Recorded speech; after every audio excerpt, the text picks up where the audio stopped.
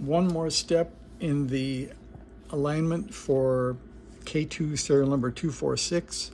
We're going to go down here to VCO Test, and we're going to try to see what the VFO frequency is at. We're going to use the frequency counter probe on TP1, and we're going to see what number we get. So here is my frequency counter probe. Here is TP6 to get the probe connected. And TP1 is here. So that gets us going there. Then frequency counter is edit, cal, hold it in to change the cal option to, there we are, frequency counter. And we hold it in again to activate the counter. And we've got 11925. And they say, let's see.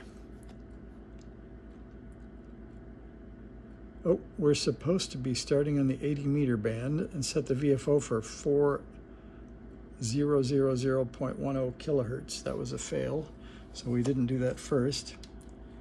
So we're going down to the 80 meter band. Whoops, there it is. We're gonna get us up here with a speed run. Okay, we're supposed to be set to 400010.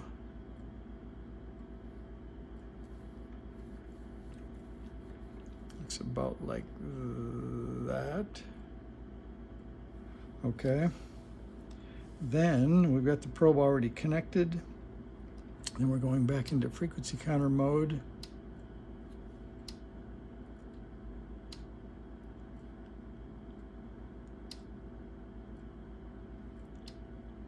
Okay, here we go, there we go. All right, then it says you should now see a frequency counter reading in the 8 to 10 megahertz range. It may or may not be stable at this time. If the reading is 0, your probe is broken. I guess that's pretty loose. It has to be between 8 and 10 megahertz, and we're at 8914. And the previous person and their K2 was at 8904. So we will tap menu and exit the cal frequency counter. I'd say that was borderline boring, but I guess we didn't fail. And I'll see if that takes us, yeah, that takes us to another step. So next one we'll do will be VCO alignment. So I'll wait because that needs the DMM ready. So thanks for watching that. That was a short one. Thanks. See ya.